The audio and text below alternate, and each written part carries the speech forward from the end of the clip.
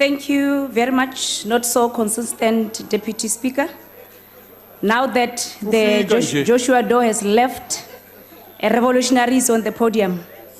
President and Commander-in-Chief of the EFF, the officials, commissars and fighters, all 9 provinces, I greet you.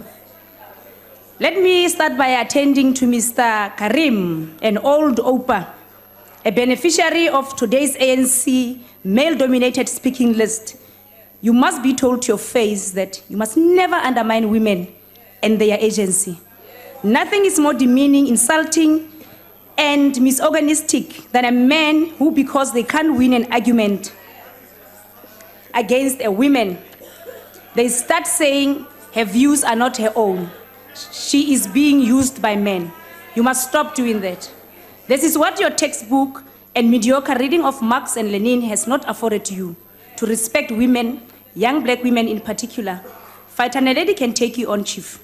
She can take you on anywhere, anytime. You must go and ask your father there in Nkandla, Babagadu Duzan. But let me not waste my breath. Your generation is probably lost forever on the significance of feminist ideology.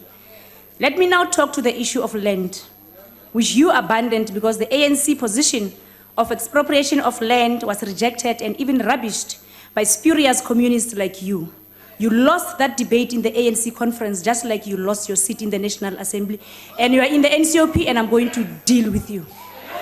Mr. President, we listened and we did not hear you talk about land clearly. We were right to say you were bluffing and you did not mean anything you said about the land issue. Land, like mineral resources, should be in the custody of the state, and the state must give permission and rights to use the land for a specific purpose. The 5th Parliament has done its work. We went all over the country and listened to our people. They were very clear, they want the land and they want it now. Humpieno is singling. The idea that you can redistribute land by giving our people title deeds you were handing over before the elections will not resolve the crisis of landlessness. Title deed for what, by the way? Our people in township, spaceless, with no sanitation, no water, no electricity. If you say you want to give them title deeds are for what exactly? Our people do not have place to worship. Our kids do not have playground, but play in dump sites. Our youth do not have recreational and sport facilities because of landlessness. Today, batsadi ba rona ba fitlhiwa mo mabitleng ba tlhatlhaganela mabitla. O kry-a bo Ramaphosa le bo Zuma le bo Mokgosi ba tlhatlhaganela mabitla. Gore di ancestors tsa rona di tlhaganela mabitla le magodu. Ga re kgone go kry-a signal to our ancestors. Mothers, fathers, grandfathers, and grandmothers cannot feed their families, with more than 15 million South Africans unable to afford to feed their families because of landlessness. These title deeds our people get are used to fake collateral to get our people to borrow money they can't afford to repay, and the little pieces of land will end up back in the hands of white-owned banks. If anything, this is a deliberate decision to ridicule black people and land struggles. Mr. President, you ridicule black people and their landlessness, yet you tell them to dream about bullet trains and new cities. On which land? That is why we are saying by the end of 2019, the 6th Parliament should finalize the land question and all the land must be in the custody of the state.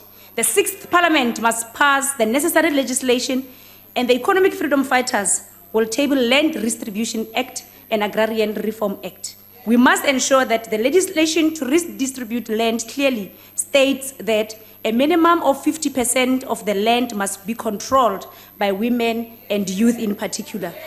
We must abolish foreign ownership. The 6th Parliament must all draft these laws in such a way that we establish legal structures to manage and distribute land to all those needed for productive and residential purposes. Now, because you are suffering from a poverty of ideas, should it happen that you run out of that, come to the EFF. We must ensure that people's right to the land are protected and not subjected to abuse by state officials and mining companies like what Mr. Gwede Mantashe and his Australian company are doing to the people of Kolobane.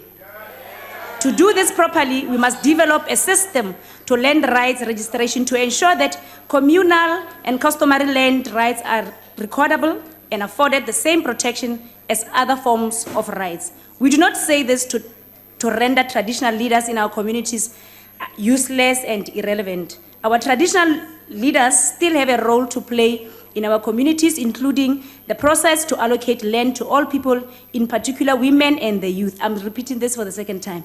If we are serious about giving our people rights to land, we must equally resource land courts to speed up resolutions of all land-related disputes. We cannot allow a situation where one acting judge is appointed to hear all land-related matters without necessary support or resources. We must set up the ad hoc committee to start working on the modalities of amendment of Section 25 of the Constitution. Mr. President, if you are going to change and disown your party conference resolution, that is your problem. Don't tag us and don't say we do not warn you. As the economic freedom fighters have made a commitment to our people, we are the generation that has discovered its mission and we intend to fulfill it. We will do so because we know victory is certain and our people will have the land. Amandla, I want to say to my sister, Comrade Zinzi Mandela, that we are behind you. The struggle continues. Thank you. Honorable Tarabella Machesi.